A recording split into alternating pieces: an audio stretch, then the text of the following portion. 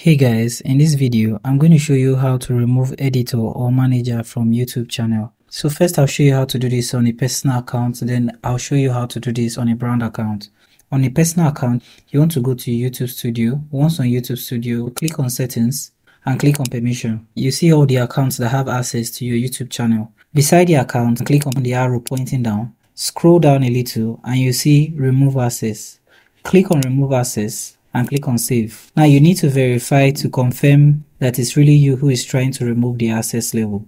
Click on next and log in into your Google account. The access level will be removed from your YouTube channel. Now on a brand account, click on settings, click on permission and click on manage permission. On your Google account, click on manage permission and here you find all the accounts managing your channel. To remove access, click on X and click on remove.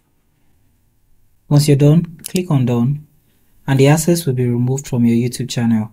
So thank you for watching this video on how to remove editor or manager from YouTube channel.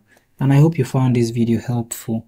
If you do find this video helpful, do make sure to like, subscribe and have the post notification turned on.